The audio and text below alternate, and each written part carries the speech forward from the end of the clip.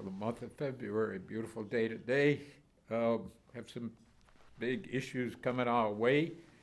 We have Mike Bienvenu with us, former president of the LCPA, Louisiana Crawfish Producers Association West, avid fisherman and guy that really knows the atchafalaya Basin. Before we go into Mike's issues, just a couple of things. Tomorrow in New Orleans at 10 o'clock at the New Orleans District Office, there's a meeting with the Corps of Engineers about the impending flood threat coming our way. We have a very high Mississippi River and atchafalaya that's going to get higher and probably challenge the system. It's going to be lots of water and probably lots of crawfish, huh, Mike? Big water year is good for crawfish. Lead on. We're going to have some when it's time. And just a brief report on our, we had past Wednesday night on the 20th, a public hearing on the flood issue in Acadiana, the test for million system, and had a little over 100 people in attendance, and an excellent opportunity to share what has been done, what hasn't been done, what needs to be done in terms of lowering flood stages in the test for million system. Essentially, before the levees were built in 1930s, early 30s, up to 35, all the water from Alexandria down went into the atchafalaya or the Red River. We built a big levee system that water can't go into the basin anymore. Very small gates.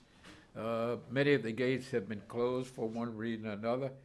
And then they built the Red River system, made it a navigable bargeway all the way to Shreveport. That meant locking dams all the way up the river that prevented Rapides Parish, including the whole city of Alexandria, from draining into the Red River. Now all that water comes down to us in the Vermilion and the Teche. So big changes were made, more and more water coming, and less place to put it. We have a small gate system at Catawba. It's only 500 square feet, and it's very dependent on how high the water is in the basin. Right now, the water is very high, so if we had a big rain event, we couldn't drain into the basin very well. We have a dam at Henderson that essentially makes the Henderson Swamp, where that water should go, an impoundment. It's blocked by a dam. And if it goes down to Teche, it's the same thing. It's an impoundment. It's blocked by a lock and dam. All these features were put in to help navigation. It wasn't to deal with a flood. For the Henderson Gate, it was built in the late 60s, so the tugs and barges putting Interstate 10 together could go into that swamp in the low water periods of the year. It should have been taken out when we finished I-10, but it's still there and causing higher levels in the Teche Vermilion, which flooded a lot of homes. So, but the meeting was to share what we've learned, what has been done, and what needs to be done, like dredge the Vermilion Bayou, that needs to be done. So, because it's filled in. Today it's about a foot deep. The water's low and the north wind's blowing and it's getting lower. So anyway, come to Mike. Mike, we met, I guess, 20 years or so ago, fighting legal issues. So Mike, the sheriff was ready to kick you all out of the swamps, right, at that time? Yeah. So, and you put a band of about 500 crawfishermen together, and both on the east and west side and all up and down from, I guess, from Arnaville to Franklin. And so successfully held that organization together and dealt with many cases, litigation involving the rights of people to use public waters.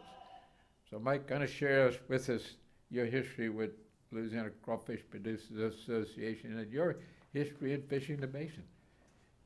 Well, I've been fishing for like 40 years, Mr. Howard. I can't hardly do it no more. But we've seen so many changes over the years, you know. All the bayous been blocked. All the natural waterways have been blocked. The swamps have been blocked. Yeah, the lakes all been filled in, and the everybody's fishing on the same tree now. You know, when you hit a spot where it's good, everybody everybody goes to that spot. So as the water quality deteriorated, y'all had to adopt your fishing methods and locations. So more and more fishermen getting into the fewer and fewer places that had ability to produce crawfish, right? And then actually there's a physical condemnation of large areas where you couldn't get a boat into the swamp at all because of big spoil banks and dams left behind. Is that right? Yeah. And it got the area was always so productive, Mr. Howard. You know, we always had another place to go. It got to the point now where you don't have nowhere else to go, you know. And it's an easy solution, I think, to fix it. You know, reopen those natural bayous and clean out the cuts, those cuts they have in those pipeline spoil banks. And we've been working with some people, with the parish and the state. They want to try to get some small projects together and do a small project, open up a bayou, clean out some cuts, and then we have some money that's coming in maybe from the coastal restoration thing. Some of our parishes is eligible for some of that money. And then even the pipeline people are willing to put up money to do maintenance work on their pipelines.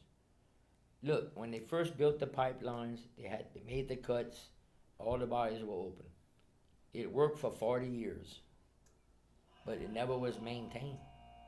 So if you go out there and clean those cuts and open those bayous, guess what? Maybe It's it gonna might work work, for another yeah. 40 years, you know? And the natural bayou is a whole ecosystem onto itself. It moves water in and out of the swamp. It has natural banks where the water flows over and through the soil, so to speak. It's a system that is connected by coulees and smaller ditches, and it's a whole maze of interconnections into the swamp, into ponds, and so forth that doesn't exist on a canal. And one of the most important things, the bayou has a gradient. I mean, it's sloped down, so when water comes into it, it's going to move through it, and it's going to flow during the flood, and it's going to flow during the low water periods when the swamp is a tidal area. And that up and down motion of the tide is very important for the vegetation and all the fish that's out there. It's important for water quality. And in the bayou, when the water moves through the bayou as it goes around the curve, the oxygen-rich surface water circulates to the bottom, where the clams and the snails and the worms and the grubs and the mollusks, all those critters live. That begins the food chain of life. And so you get a whole natural system is restored when you bring the bayou back into the ecosystem. And it's something y'all have witnessed as fishermen. That's where you're not gonna catch fish. You're not gonna get crawfish in a canal. You'll catch it where the bayous and the swamp is functioning. Oh, it's not just about the bayous, you know. I mean, the crawfish, you know, the sports, the fish. It's a estuary, you know. The fish want to try to get in there and spawn, and they can't. And it's just the as door important. is closed. You know, it's just as important for the bayou to flow during low water as it is in high water, because you wouldn't imagine when you have a rain event how much sediment is moved, you know, further down out of these areas. Yeah. And go down there where it's supposed to be, you know, towards the coast down there. Right. Because the lower part of the basin is sinking. You know, because no over sediment the gets east down side, there. there's no sediment going down there, and the numbers are astonishing. The east side, I guess, from Bayou Sorrel to Morgan City, is sinking at 48 plus millimeters a year. Now, that means, you know, 40 years down the road, the place is sunk 8 or 9 feet. And that's happening. You can see in the swamps there, often you're losing all the trees. The trees are dying right and left because it's getting too deep to support trees. It's going to be similar to Toledo Bend. And the only way the air gets watered is by backwatering, backflow, and backflow doesn't carry sediment at all. Yeah, that's your biggest problem. Every one of our swamps fill up from the bottom. Bobaya, Cocodrie, Buffalo Buffalo Cove. Cove. All these areas fill up.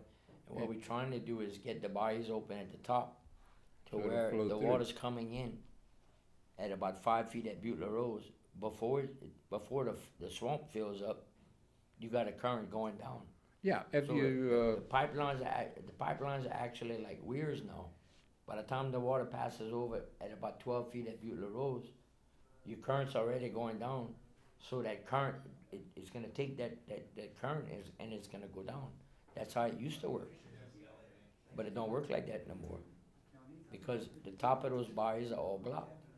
the And it water, wouldn't take a lot to open them things up, I'm right, telling you. so the water has to come from the bottom, and there's, the high point is going up the river system and away from the center. The main channel is the high point. So if you open it up to the main channel, that's a natural bayou. It's gonna flow south and to the sides, where you want it to go. You'll get that flow through. And they had an opening that I guess accidentally happened over there in Buffalo Cove, and fishing got real good, and you could notice a continuous current. And I guess somebody in Baton Rouge found out that this thing was open, and they immediately, got contractors to go out there and close it. Very much to the detriment of water quality and fishing. Well, everything we always told them, suggested them what to do, we met over the years. They always did the opposite of what they wanted to do. They're still making east-west cuts off the channel. And those things sand up in 15 minutes. They made some cuts to the top of Bobaya this year. That's all. How they're sanded up. doing, there's a lot of commotion about the, I guess, Bridge pipeline, which is, I guess, third or fourth they put in the last year and a half, and nobody raised hell about the other three. Those guys did a good job. Yeah, yeah. From what I saw, they did a good job, and they're still trying to stop them, and the pipe's in the ground. Yeah, I don't understand. I think they've operated that line now almost, they're very close to being there, so. We talked to some of those pipeline people, and they willing to put up money to do maintenance work, on some of these areas. They don't know better. Those guys don't know. They just go out there, they put in their pipeline, and they ask, what y'all want us to do, and they try to do the best that they can. But you can't get in there and argue with them, Mr. Howell. I learned my lesson with that. Yeah. You can't sue them to keep you in court for 15 years, and you don't get nothing out of it. No, you don't even get a Better off- positive, better off working with them. That's And right. I think, they already doing a lot better. They, horizontal drilling under the river, under the levees, so they're not doing that. They could probably horizontal drill the whole way across the basin, and the time will come when they will, when they're 300 feet below, and that's probably the best thing to do. And I don't know what the extra expense is, maybe not that much. But I know they're gonna have a lot less labor if they do that, but. Yeah, and there's no maintenance issue, there's no cutting of trees, anything like that, so. They're required to have a 50-foot cut every 500 feet. And the original cuts are there. And all it would take is to go out there with some small equipment, clean out those cuts, and open up those natural bayous. And you get water flowing in them swamps at 12 feet at Butler Rose. Because that high water's not good. That high Right. water's not good with all that sediment, I'm telling you. And You gotta, what do you see as far as, what are the biggest issues for y'all is finding good water quality? And that's a real tough thing to do, isn't it? The only time you see a north-south flow in the basin is when the river goes on a stand and it starts to fall. Yeah. Unless yeah. the water gets real high, where you have a north-south flow. But you're gonna see a foot of sand in a place where, where it wasn't like that a year ago. I see the river's supposed to go to 19, it's at 16 now, so you got a 3-foot rise coming in the next, till the 2nd or 3rd of March, Mardi Gras? That's what they claim, but they like to keep that river. It's at about 17 right now, and everything's flooded. Everything's underwater. So if it goes to 19, all your land is going to be off the water, and underwater, and you have to land straight off the levee. You won't be able to use the boat landing. You need a four-wheel drive to land your boat, and it don't take much to restore a system. You know, Mr. Howell. No, it doesn't. I mean, You know, the fish come back like that. The frogs that's come back that's like that. one of the things that we very, it takes 6 to 8 weeks to grow a crawfish crop. It takes 90 days to grow a shrimp crop. You grow frogs in a year, bass and brim in a year. So the system, when you store water quality, there's almost overnight response to more wildlife, and it also affects ducks. It affects, everything out there, the herons, egrets, all the birds. If the ecosystem improves, you're gonna have food for the egrets and herons and otters and you name it. The whole system just, takes off, and you can go into Lake Foss Point. It's in better health than the other side. Oh yeah, that's where all the fish at on this side of the levee. Yeah. Cause it's like a natural system on this side. And you don't have it all covered with canals. They don't fill the swamps, and it's still very much connected to the bay. And you got crabs in it. You got mullet. You got flounder. You got all kinds of fish in there. And all that water ends up in the Vermilion Bay, and that helps the shrimp. That helps everything. Every year when we had high water, we always caught a lot of shrimp. Oh right yeah. there in the bay.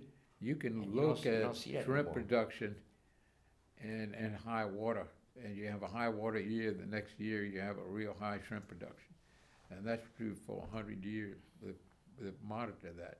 When you get these big high water events, it's very beneficial to the whole area, to the shrimping and the crabbing and the whole system.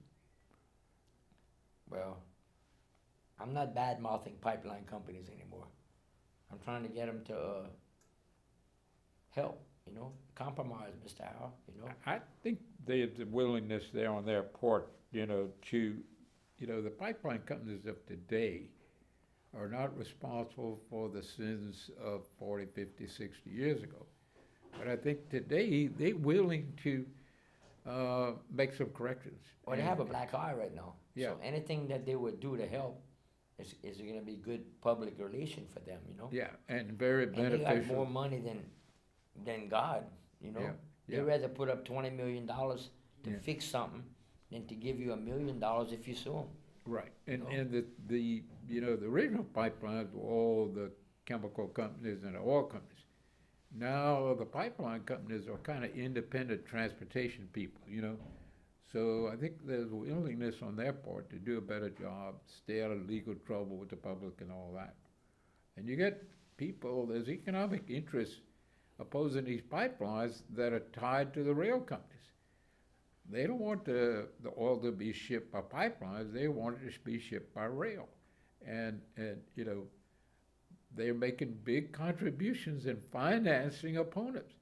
And a lot of people that were sleeping in tents and everything in the woods around the pipeline and the basin are financed by big money interests that rather have the oil moved by train than by pipeline. The risk in moving oil by rail is like 85 times more than the risk of moving by pipeline. And the pipelines have had a few problems, and that's just the nature of things, but the trains have had a lot more. Well, I think it's better to try to work with them and get whatever they're willing to give you than to fight them, because you're not gonna beat them. I learned that. Well, they You can't stop 'em. right, they have eminent domain. You can't stop 'em. Which means they could go across your property just like a public road. The railroads fought them until the pipelines went to the Congress and got the right of eminent domain, the right to take your private property to build their lines. And it's all over with that. You know, they have the same right as a city needing your lot to build a street. And you need them. You have to have them. So we have you to know? have them, there's no question about that. You know, So- it's part of our economy. Look, I fought them people for 15 years, and I learned my lesson. Y'all got in a big fight with, I guess, big landowners wanted to kick y'all out of the basin. Is that correct? And they were hooked up with the sheriff and and the DA's office, and you name it. Yeah, well, that was years ago. They don't mess with us about that no more. No, no, Yeah. because ultimately you have a right to use the waters, whether it's a bayou, a swamp, or up to the ordinary high water mark. And You know, when they built the levees, what it was, they paid about 1,000 acres maybe of easement when they built the levees. yeah, So now they got like 500,000 acres that's being claimed. So what happened, you know? yeah, It was stolen. And the state don't want to come after their resources. But that never was our battle. no, Our battle was access, public Yeah. access. yeah. Y'all were never And involved. we won in- that battle. You know, we're gonna go. Yeah, If I see a water line on a tree, that's my boundary. that's right. That's where I can go. Yeah. And a lot of people don't understand that. And if you don't know better, and they tell you, well, you don't have a right to be here, you're gonna leave. Yeah. That's why you have to educate yourself as to what your rights are. You know, Mr. Howard, they don't teach civics in school anymore. They don't No. teach geography, and they don't teach nothing anymore in school. Certainly half not the kids don't economics. even know who the vice president is or who the lieutenant governor is, and they don't know how a law or a bill is passed. And they have three type of people, Mr. Howell. They have some that watch what's going on. They have something that do something, and they have some that wonder what's going on. That's the three type right there. You got it. You got it. And you know, where do you put most of the politicians? They're the guys that are watching or wondering what happened. Right. You know, we had this big meeting Wednesday night. You got the governor's office is there, Acadiana Planning is there, Congressman Higgins had two of his staff there. We had the Vermilion district, the Tesh Vermilion people were there, Tesh Vermilion Freshwater District. All these people coming to share what they know about this flood and how we can manage it better. And we had one public official. A police juryman from Vermilion Parish was the only public official. Now, we had people, your parish president committed to be a speaker. He didn't show up. You had, go down the list. We had Lafayette Consolidated Government, you know, had a commitment to be present, and they didn't make it. And so you wonder just how, you know, concerned people are about this whole issue of flooding and water management. Well, You know, we right now we know that when they built the big Red River system, we could let water in from Alexandria that would keep, you know, do as much as Tesh Vermilion. Would be a big addition to Tesh Vermilion. We need Tesh Vermilion. Well, the thing with the Tesh Vermilion, when they did that, that's what sanded up the Vermilion. It sanded up the Bayou Tesh, and it sanded up Catahoula Lake. Yep, All absolutely. it did was sand everything up. Yep. But what they would need to do is quit passing that muddy water in those areas. The water never gets clear in Catahoula Lake anymore. And it used to have 80 feet of water in that lake. They must be catching fish up the Bayou Ami. Yeah. We passed by the Catching- landing the other day. There's 15 boats, 15 trailers. They're catching in Catahoula Lake, they're catching in False Point, And Sac Lake. catching it, yeah. Lake Martin, they're catching. I knew they were catching Lake Martin. But now this is the time, but in Lake Falls Point they catch it. Yeah, I This is saw good. that today they were catching. And you got a fish right against the bank in about this much water. Those fish are trying to spawn, I guess. They going into the warm, where the water's the warmest. So you Trying to fish lay their only about a eggs. foot deep right next to the bank, right? Yeah, and they're trying to lay their eggs. Yeah, February. Spawning, it's pretty time of the year. I got a neighbor of mine, that's how he fished them, and every year at this time, he told me, he said, you fish that in about 6 inches of water, right against the bank. He said the fish have to be sideways because they're so big. If No they'd be kidding. this way, they'd be sticking out the water. Wow. And some big giant sacalais. Every year at about this time, that's when they catch them. But they're catching them right now. Wow. They had about 15 boats at the landing yesterday in Catahoula. In Catahoula? Yeah. That only So means they one must be thing, they catching- they catching must be fish. catching, Yeah, yeah. they're bound to be catching fish. Now, do they catch going up or they catch going down or both? I'm not sure where they're fishing. You're not watching them. No.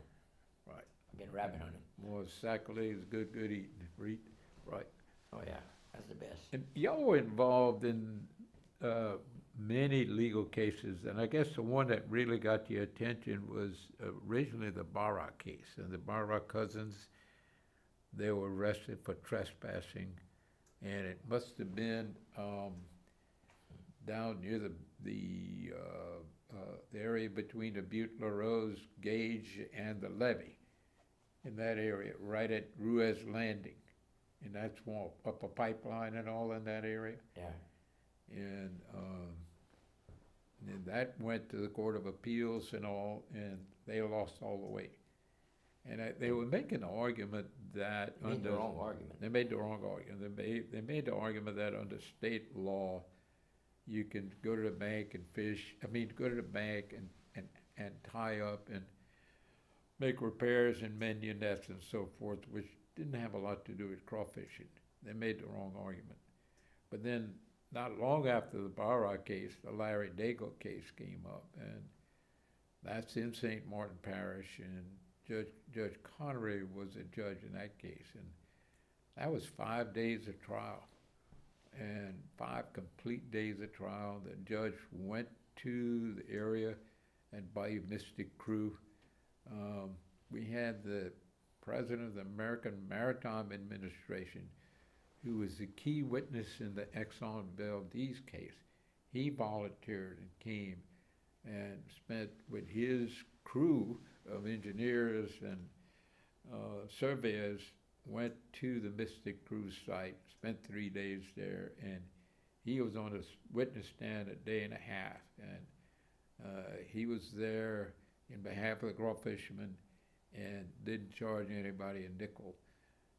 The attorneys fighting this were all from New Orleans, and they weren't charging anybody. So, but it ended up that the 7 charges against Larry Daigle for criminal trespass were all found to be, he was found to be not guilty of all 7 charges. And nobody even knew about what was going on.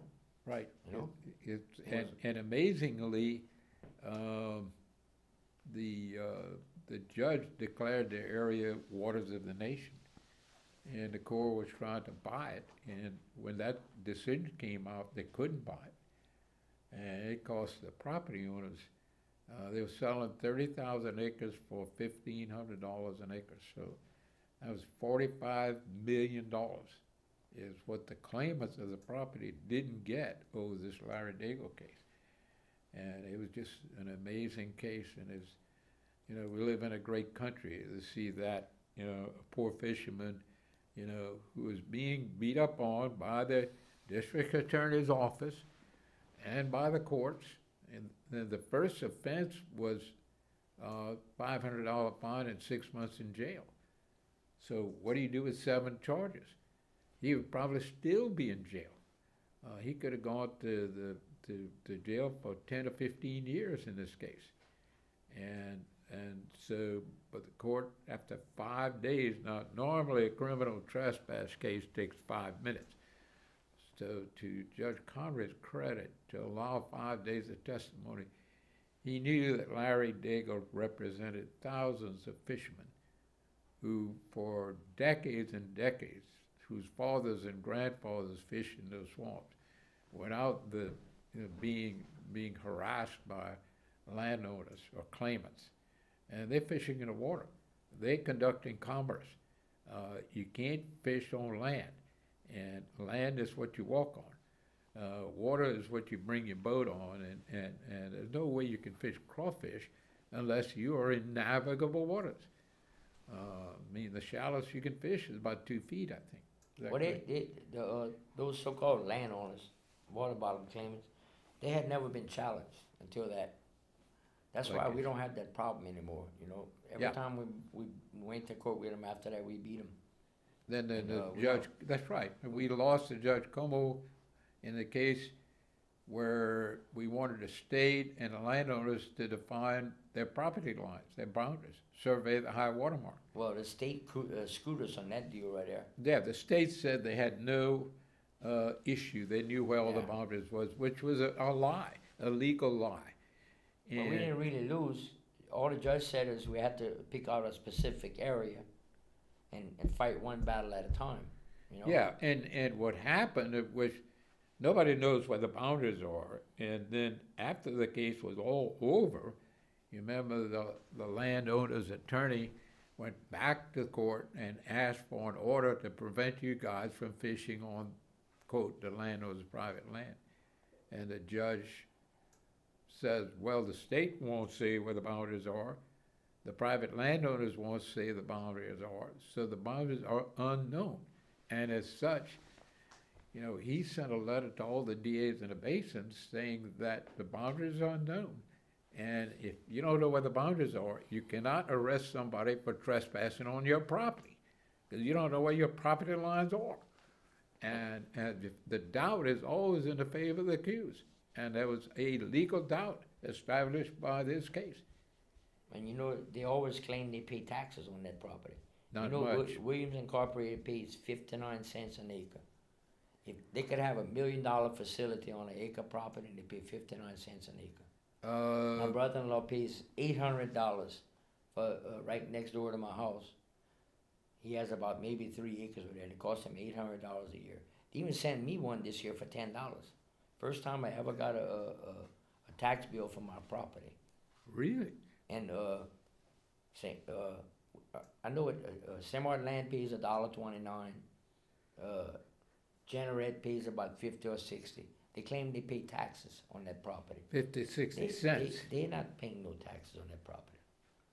Exxon owns 169,000 acres in Vermilion Parish, and they paid in 2017 $59,000 in taxes. There's one company that claims 29,000 acres in White Lake. They must have 200 oil wells in that area, and their taxes in 2017 was $2,400 on 29,000 acres. That's barely 50 cents And an acre. half, you think about this, half of the revenue as far as property taxes goes to the schools. So who you robbing? You're robbing the children of a good education. You're robbing the state of its future. Look at Exxon, 169,000 acres, pays $59,000 in taxes. Not enough to pay 2 teachers a year.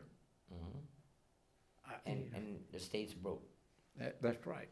And, you know, look at the battle that you guys, LCPA, through your brother and all, and a lot of volunteers, tracked down this Section 16 issue. Section 16, you know, in 1787, when Congress decided how they're going to divide the real estate that's mostly owned by the federal government at the time. And they set up the townships and ranges, and you had 36 sections in a township, and every section, almost right in the middle, 16, would be dedicated to educating the children of that township. Now, Louisiana has about 2,000 of them, and we have about 700 of them left. Red River Parish, Caldwell Parish, all areas where the big Haynesville, you know, oil boom is. And Red River Parish own about 20,000 acres in that. They should have gold knobs on their school doors. And the schools are literally falling down.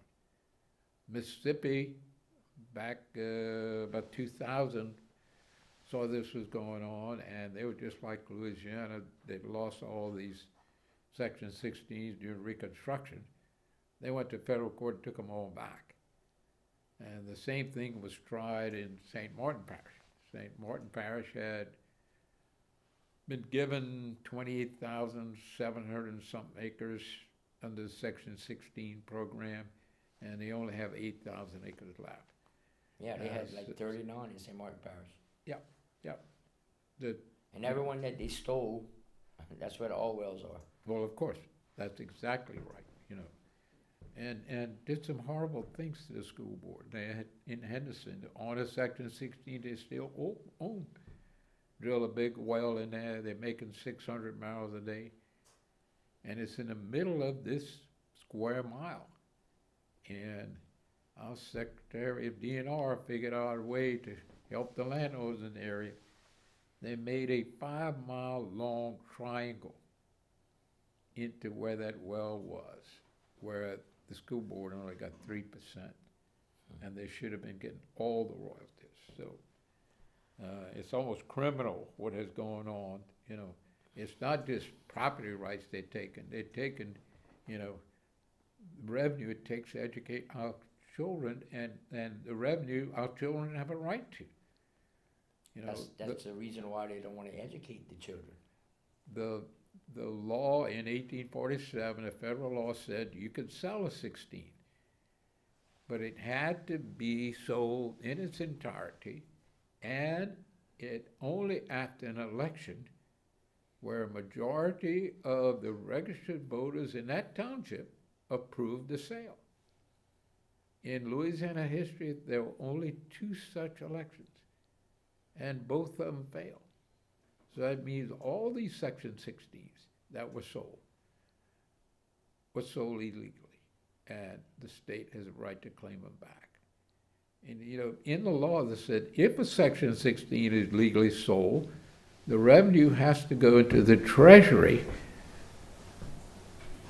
to be in the state Treasury, to be controlled, and to pay 6% per year. Well, you'd think out of, you know, 1,500 Section 16, there'd be a lot of money for the school boards out there. There's not a dime in that. So every school board across the state would have a right to go make a demand of the state to pay the 6% per year. And when you compound it, you know, this is a multi-million-dollar obligation that every school board that lost property is entitled to. But who are you going to call? Right. And these owners are all very prominent people. You know, their kids went to law school, and their kids end up as the judges, and you know, so it's hard to reverse these things. But Mississippi figured out. The state of Mississippi took all their Section 16s back. Their revenue went from $2 million a year on Section 16s to $90 million a year the first year they took it back. It's not hard to do. No, You just have to they have put 2 or 3 cases in federal court and Yeah, won them all and said, hey, you hard. want to fight it, guys, go back to federal court and fight it. And there's a lot of innocent parties that are hung and caught in this thing, you know. But, you know, I looked at a map of Oyles Parish, 1875 parish map.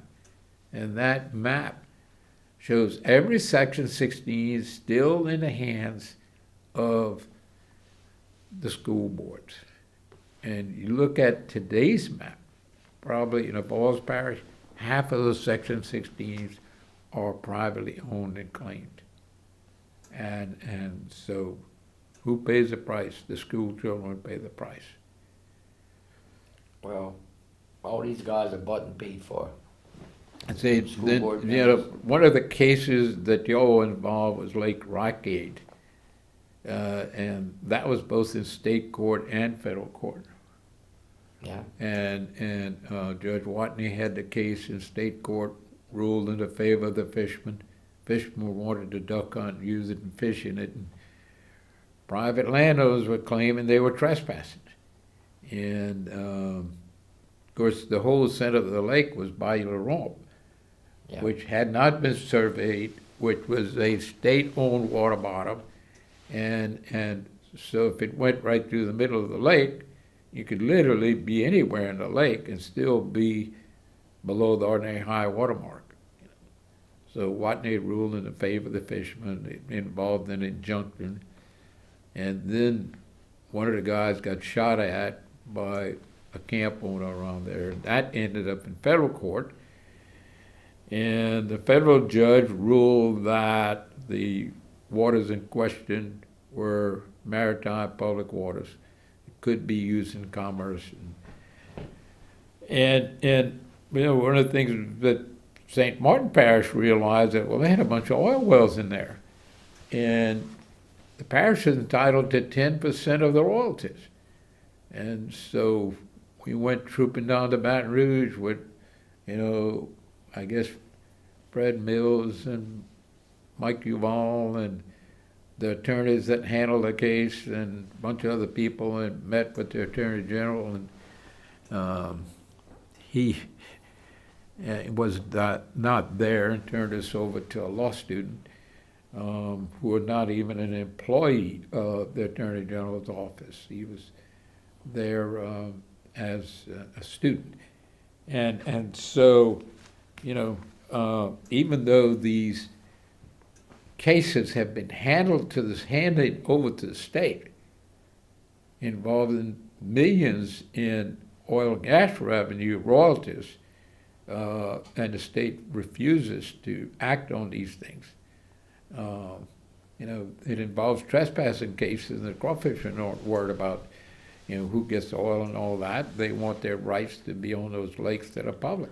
That's right. That never was our battle, you know? No. If the state don't want to go after their resources, that never was my battle.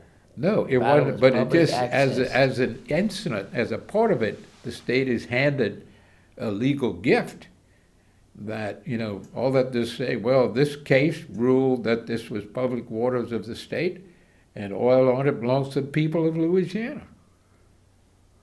And what a shame the state's asleep at the switch.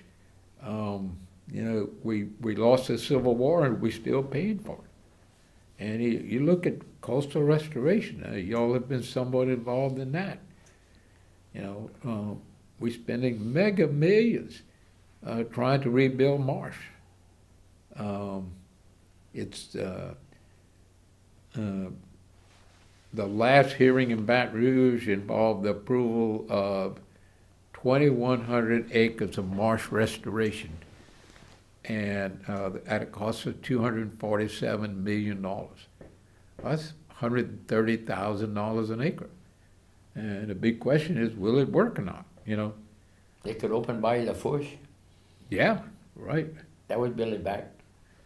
Open it up to the river. Open all the bayous and go into the marsh, and the That's marsh right. is going to come back. And they don't want, Mr. And Howard. that's what the research has shown. They don't want. Yeah. They don't want. They don't want, they don't care. In Vermilion Parish, we're spending $38 million on the Coal Bayou restoration site. I was there yesterday. And this is where we're pumping mud into the marsh from a hydraulic dredge. And they built levees in 3 different lakes, ponds, to pump this into. But the levees are not staying up. I mean, they can't even keep the levees up. So now they're pumping all this mud. It's gone all over creation. You got the biggest mess. And then you can't go there. No, you can't go there. It's private. It's posted. You got 11 new dams. Every bayou in there is being dammed with new $1 million dams. It's like Catahoula Lake. They want to dredge the lake. The lake's been filled in with the Vermilion project. Well, anyhow they dredge the lake, they need to dredge the lake.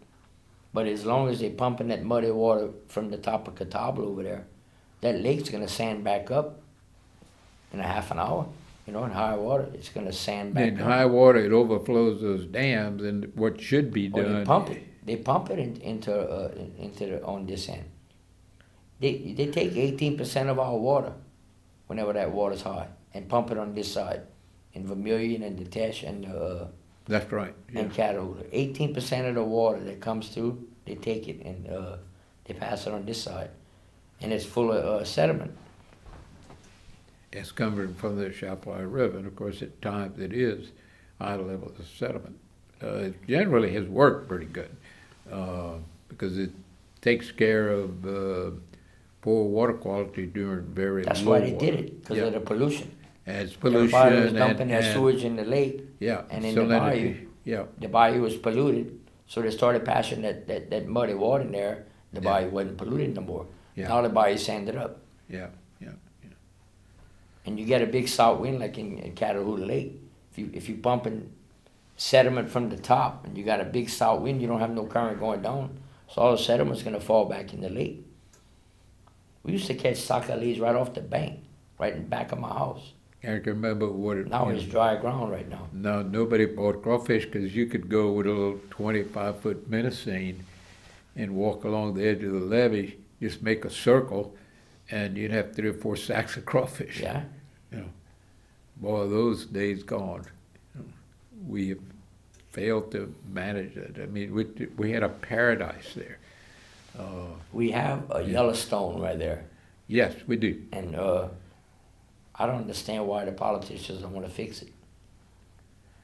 When the reality is, you know, you have all these dead zones, and look, the cocodrie swamp's one of them. I think Dr. Paul Kemp, he went and did some LIDAR research and computer modeling of that. And you have water at 8 different levels. Nature doesn't put water at 8 different levels. You got all kinds of ponds and impoundments and close this pipeline, block this water, block that water, and you know, the whole thing is screwed up. And it could be restored, just one segment at a time, you know. In all these areas, it wouldn't take a lot of work to fix it. And the Corps has an easement to do anything they want anywhere in that basin. Oh, yeah. So the thing about fighting the landowners about stuff like this, if you want to go out there and open a natural bayou, They can sure build the pipelines everywhere they want. Who's claiming that bayou? The Corps has a easement out there. They've been paid for those easements, where they could do anything they want. But they don't want. You on the air? Can we help you? Yes, it's my understanding that the Nature Conservancy is planning a project to restore some of the hydrology in the basin. And I may have missed, if you've already discussed it, I may have missed it, but could you comment on the status of that project? You know, this one, you know, that's the only group, and they're working with the state to actually deal with this water quality problem. And to be able to succeed on something like this, there must be a baseline study of what the water quality is presently, what the vegetation is, what the tree life, what the fisheries resources are. All those you need to have a baseline. What the benthos community, all the clams and snails and critters live in the bottom, you know, and they claim most of the basin has 0 benthos life. Well, that should be scientifically documented. You can't just say that, you know. But this project is spending 2 years of baseline research. Yeah, I met with those people, and they've been doing their homework. And I suggested a lot of stuff that what they needed to do, and they agreed to it. They want to reopen some of the natural bayous off of Bayou Saul and bring the level down where the water passes at about 5 feet at Butte La Rose. And that's what you need to do. You know, what they want to do is what you need to do. What needs to be done, absolutely. And I asked them a lot of questions, because I ask a lot of questions when I meet with somebody. And they had some good answers. You know, they've been doing their homework, and that area that they want to fix up, it's dead. It's a big corner of rotten, it's just a dead corner of rotten water. In one of those dead zones that we're talking about. And so you have a group with the scientific credentials, with the resources, the Nature Conservancy, and they've partnered with the state and a lot of volunteers and college students, master's degree students who are approaching, you know, their studies with various disciplines. You know, some are crawfish, you know, fisheries people. Some are dealing with the trees and how poor water quality impacts how trees grow, including the cypress in it. And so this is an excellent attempt to deal with this water quality issue, and we support them highly. And there's plenty of opposition to us. We don't know exactly why, but we hope they prevail and can go through with this project, and we'll know, on a very sound scientific basis whether it is successful. And if it is successful, we duplicate it in other places. If it's not successful, we don't do that again. But a lot of this coastal restoration projects and all, including the one in Vermilion Bay, there's no fisheries research, there's no botanical research, there's no sediment research. There's very little research about the material that's taken from the bay out of an old oil field that could be full of old cuttings and, the material that comes from produced waters, which is a high list of toxins that you're trying to make marsh with. So our hats are off to the Nature Conservancy for doing a real good job, and hopefully they succeed. But they'll be able to tell us scientifically whether I they're fished over there already, right below that. That's right above Lake Murphy. And Lake Murphy used to be a big, deep lake, and it got cut off by a couple of pipelines and the intercoastal. And they want to go out there and make cuts in those spall banks, and they want to open up some water coming in from the top of Bayou Saul. And if they do what they said they want to do, well, to me, it's going to be a good project. Yeah. But you never know what the Corps is All going right, to do. thank you so much for the call. We appreciate it. So it's real important, that's a real important issue, because so far, when the basin program got cranked up, and the Sierra Club was very involved in making that happen, they did a lot of ridiculous projects. I mean, we built a golf course, we built, what else? Opera House. They spent $1 million at Butler Rose at the landing, and all they did was blacktop the landing and put some lines over there. 700-something thousand. Then they bought a car dealership in Opelousas. They bought didn't they buy the? They bought that old industrial site in downtown St. Martinville? Yeah, St. Martinville, by J.B. Talley. J.B. Talley's site, which is now a park. They tried to make it into... that was condemned right there. They couldn't even do nothing with that. Yeah, I mean, it was an industrial waste, it was an industrial site. And all kinds they of... put us some signs at the landing, like nobody knows where the landing's at. They put some signs on the river. Yeah, and about the best thing they did was the tourist center. Is that correct? They never moved a spoon of dirt to improve water quality anywhere in that basin. No. Mr. Howard, I've been fighting this for like 20 years, and y'all are like the mafia. I try to get out, and y'all just want to pull me back in. I was out of that. Now I'm involved in that again. Well, it's an important fight because, as you said, this area can recover. When you manage the water right, when you restore those, historical flows, then the response is overnight. You grow a frog crop right away, you grow a crawfish crop right away. A lot of these places, you can't even get into them. Even if they did have fish or crawfish in them, you can't get into them. Most of these Dead Man's Bay is one of them. It's a beautiful bay over there off the Phillips, You couldn't get a boat in there if your life depended on it. You'd need a crane. Most of these areas could be fixed with small equipment too, where you wouldn't even have to knock down a tree. Yeah. Right. Those bayous are there. Those bayous are there. Yeah, they're there. Dead Man's Bay could run a tugboat and barges through it, But it's got a dam with 30-foot levees. I mean, it's as high as the atchafalaya levee itself. Oh, yeah. You can't get flood water. And we have the highest flood you want. It still wouldn't get into that. And that was all a lake at one time. That was all Lake Chico. Chico Pass, Lake Chico. So, Mike, thank you so much for sharing all your knowledge and your history in the basin. Hope you have a great crawfish year. We got a lot of water coming to us. You may be putting your boat in the water, at the top of the landing. I just go whenever I can't hardly fish no more. I'm all crippled up, but I go and get some to eat, you know. Yeah. My wife likes boiled grillfish, and then I Yeah. bring you a sack. That's right. And I get bring a sack somebody every else a now and sack. then. I bring Right. Yeah. everybody a sack. So thanks a lot for being on the program tonight, Mike. You've shared a lot of the history that's important to us all, because the rights that y'all have established to use the waters of the basin is enjoyed by everyone. The guy out there brim fishing, the guy out there wants to take pictures, somebody canoeing or kayaking, all those people want to enjoy that basin, and it is our Yellowstone. And this is equal to the Yellowstone, and it's a magnificent jewel in the South, and it's usable all year long.